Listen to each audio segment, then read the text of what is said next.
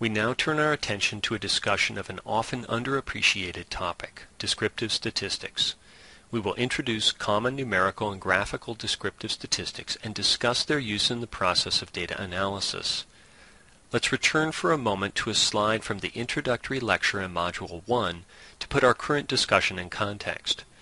After identifying a hypothesis in a population of interest and conducting a design study using a random sample of data from that population, we are ready to do some statistics. Our first task should be to calculate numerical and graphical descriptive statistics for the sample. The goal here is to use basic statistical quantities to summarize the structure in our data and provide a description of the sample we have collected. It's important to note that at this point in the process we are not focused on making population inferences.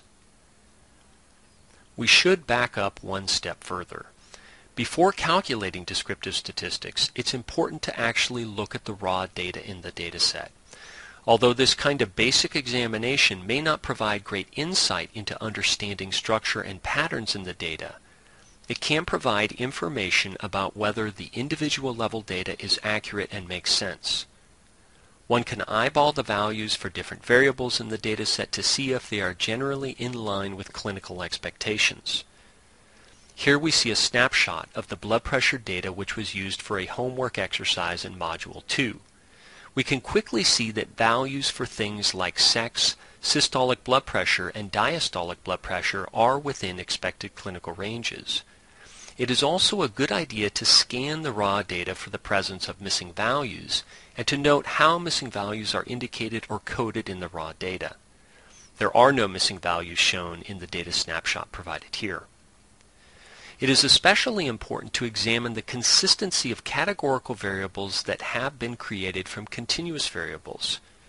Here we see BMI, a continuous variable, and bin BMI, a categorical variable with 3 levels, 25 or below representing lean, 25 to 30 representing overweight, and above 30 representing obese. Scanning the BMI and bin BMI columns provides a quick check that the bin categories match up properly with their actual BMI values. This kind of check can and should be performed in a more systematic way using the descriptive techniques we will discuss in this module. But it is always a good idea to simply look at the raw data and make sure that things make sense.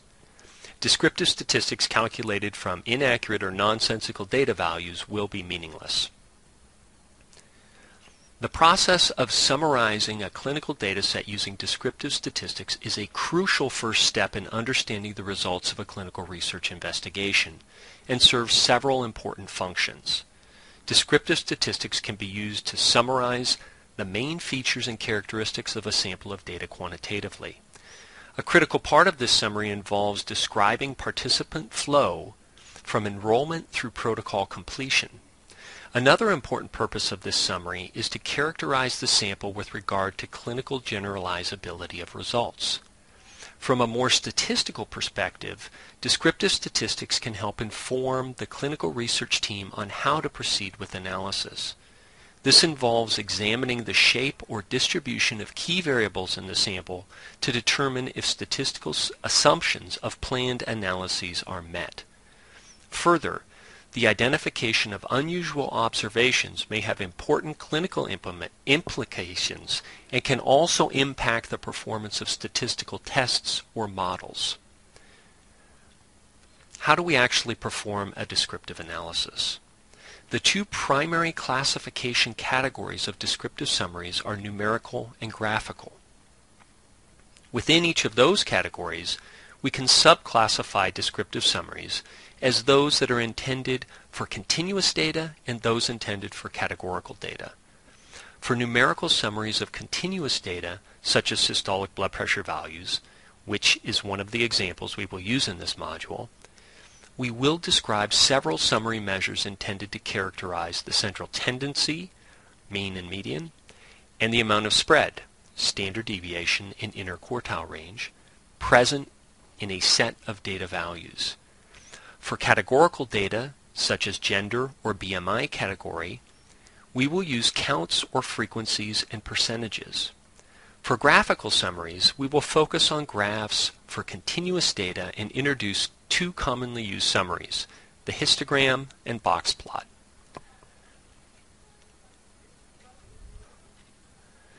Before demonstrating actual calculations of numerical and descriptive summaries, let's start with an illustration of descriptive statistics in action using a recent article published in Fertility and Sterility. We will examine several figures and tables from the article and discuss the descriptive summaries presented. Our case illustration is a randomized controlled trial published in Fertility and Sterility in August of 2010 that examined the impact on pregnancy rates of GnRH agonist administration at the time of implantation in intrauterine insemination cycles. The sample consisted of 344 women undergoing intrauterine insemination. The primary outcome of the trial was pregnancy rate defined as a positive beta-HCG result after an IUI cycle.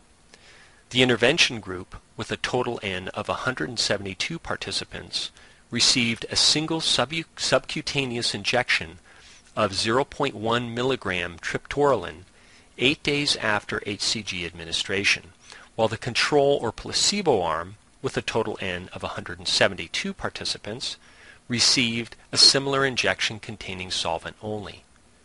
The results of the study showed that the pregnancy rate per randomized patient was similar in both groups of the study, being 22.7% in the intervention group compared to 22.1% in the placebo group. Let's start with Figure 1 from the manuscript. Note the title, Consolidated Standards of Reporting Trials Statement Flow Diagram. This is more commonly known as the CONSORT flow diagram, which is a required reporting element of the CONSORT statement. The CONSORT statement was developed by investigators and journal editors to help authors improve reporting of randomized controlled trials by using a checklist and flow diagram. It offers a standard way for authors to prepare reports of trial findings, facilitating their complete and transparent reporting and aiding their critical appraisal and interpretation. The most up-to-date revision of the CONSORT statement is CONSORT 2010 at www.consort-statement.org. Many of the top medical journals require investigators to comply with the CONSORT statement reporting guidelines. The CONSORT flow diagram is intended to depict the passage of participants through a randomized trial and depicts information from 4 stages of a trial: enrollment, intervention allocation, follow-up, and analysis. As you can see, the flow diagram for this study only includes information on 3 of these 4 stages. There is no information in the diagram, or elsewhere in the manuscript for that matter, describing the enrollment process, which would include how many individuals were assessed for eligibility, how many were excluded, and reasons for exclusion, such as being ineligible, declined to participate, etc. We do see that 172 individuals were randomized to each group. Additionally, 31 out of 172, or 18% of individuals in the treatment group, and 22 out of 172, or 13% of individuals in the placebo group, did not receive their assigned interventions because they failed to show up for treatment. We see from the follow-up portion of the diagram that none of those individuals who received treatment were lost to follow-up. As a result, 141 individuals in the treatment group and 150 individuals in the placebo group were included in the final data analysis. Let's focus a little more on the issue of missing data. Figure 1 indicates that the data analysis was focused on the 141 participants from Group A and 150 from Group B. What about the 53 participants who are considered missing, 31 from Group A and 22 from Group B? Missing data should be carefully described as part of the descriptive summary of a data set and needs to be carefully considered throughout data analysis process. Questions to think about include: is there information about why subjects are missing? Is the missing data rate similar between the treatment groups in the study? Do the missing subjects have similar demographic and ovarian stimulation parameter characteristics as the analyzed subjects? If not, what potential biases may there be that could affect the analysis and results of the study? How is the missing data handled in the formal statistical analyses of the study? In thinking about these questions, we note that the manuscript doesn't provide any information on ineligibles or refusals. It also does not characterize whether those missing the intervention were different than those who received the intervention. Let's move on to the statistical analysis section of the article shown here. Let's pick out the portions most relevant to our discussion of descriptive statistics. Categoric data were expressed as number and percentage, numeric data as mean and standard deviation. These represent standard approaches for describing categorical and numeric or continuous data. Here we have Table 1, which contains baseline characteristics and ovarian stimulation parameters in patients randomized to receive triptorelin or placebo. All variables in this table are inherently continuous and are summarized using the mean and standard deviation. The mean provides a measure of center of the data values and the standard deviation a measure of the spread of the data values. For the moment, let's simply ignore the p-value column. We will come back and discuss this in a later module.